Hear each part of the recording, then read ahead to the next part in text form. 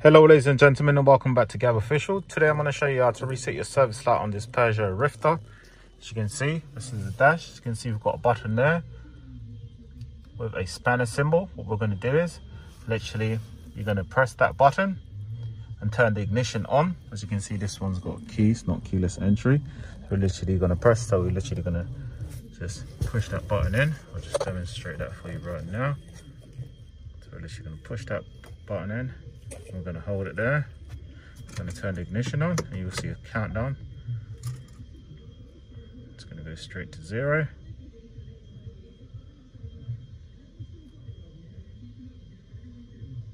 As you can see, now the service light has been reset. Thank you for watching Gab Official. Please like, share and subscribe for further content. Stay blessed, keep on rolling.